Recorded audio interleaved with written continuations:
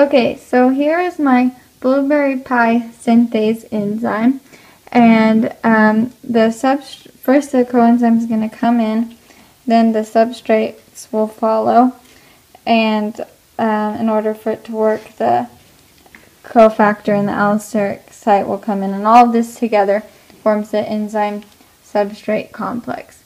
And this is specific to making blueberry pies. I can't make a hamburger in here because those substrates wouldn't fit. So this has enzyme specificity. Induced fit happens in this enzyme because when the coenzyme and the substrates come in, the enzyme kind of binds around it and kind of forms it together so that when it comes out, it'll be bound as a product.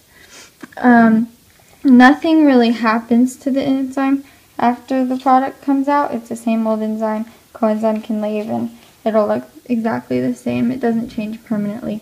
The products control the enzymes because if enough of these products are made, eventually one of them is going to sit on the enzyme and block more substrates from coming in and trying to make blueberry pie if we have too much blueberry pie. So it's a rate-limiting enzyme.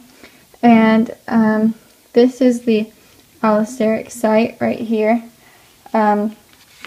which means when a coenzyme comes in, the allosteric site will kind of form around and create the necessary shape that the enzyme needs to start a reaction.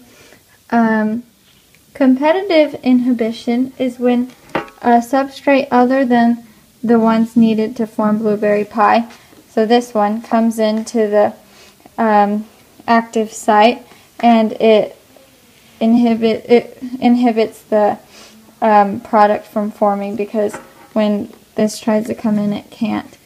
And so non-competitive inhibition is when something other than the coenzyme goes into the allosteric site. So a different substrate tries to come in and it changes the shape of the enzyme and makes it so that the blueberry pie can't come in and be formed. So as you know, this is called the blueberry pie synthase enzyme because it's forming the product of blueberry pie, and all enzymes follow that structure of adding synthase to the end of it if it's anabolic and forming a product.